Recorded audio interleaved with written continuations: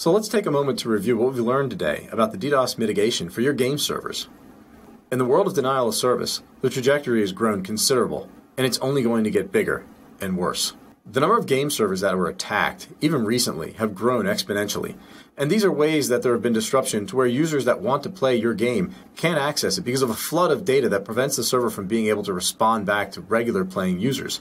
And this is a really big problem because if your users can't play your game, they're going to go do something else.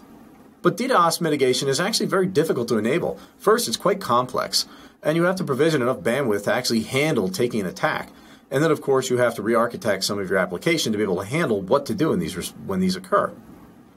And then, of course, there's a manual involvement, such as an operator needs to do something when an attack is occurring, and then being able to reroute that traffic via distance scrubbing on the location. And then, of course, there's that increased time to mitigate. Plus, it's expensive to use. These aren't just simple solutions that you just drop in and hope they do everything you need to. And that's why we have our approach to DDoS mitigation. Today, just by using any of the AWS services, you have standard protection, and it's at no additional cost. One of the benefits is that the DDoS protection is built into AWS. This means that it's already integrated into our global infrastructure. It's always on, fast mitigation without external routing. And the redundant internet connectivity in AWS data centers ensures that the communication can always flow through to your servers. But then you think, my game servers need extra UDP-based DDoS protection, which is true. When you're playing fast-paced games and things of that nature that use a UDP payload, it's actually a problem if you get flooded. This is where Shield Advanced comes into play off of EC2. It helps provide the extra protection so that your UDP-based games are not interrupted.